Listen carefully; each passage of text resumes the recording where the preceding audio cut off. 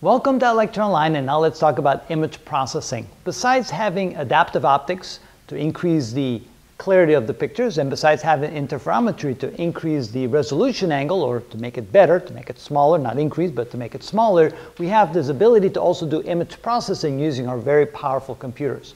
How does that work? Well, now that we use CCDs and pixels in our image capturing, so that each pixel actually captures a certain amount of light from the image that we're trying to take, we can take something that looks blurry like this and make it into something that looks very sharp. And how do we do that? Well, let's say that we number our pixels, and here's just a small example. And let's say we take pixel number 6, that's our central pixel. We're going to look at all the pixels around number 6, and when we do that, we notice that pixel number 6 has a full intensity image, pixel number 7 has a nearly full intensity image, so does 10 and so does 11. So they pass the threshold of receiving enough light to say, yes, the information on those pixels is relevant. But then if we look at number 3, 2, 1, 5, and 9, on the outside there, you can see that they only have a partial influx of energy, and therefore we would then reject that as saying those are not relevant to the picture. We then end up rejecting it. And so we integrate all this information into pixel number 6 and say pixel number 6 has enough information, has enough light energy there, has enough photons collected to want a lot that is part of the final image.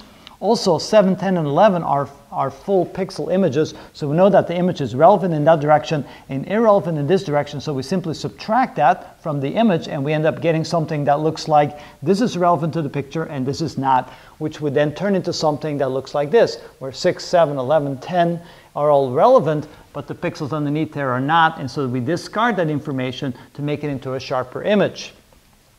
For example, let's say that number 11 is our central pixel.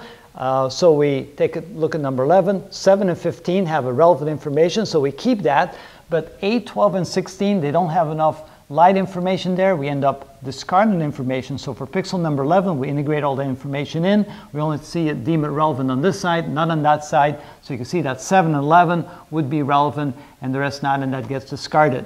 We would do the same thing in number 15. Notice that the pixels around there are not relevant, so 15 would only have partial relevance, may or may not be included in the picture.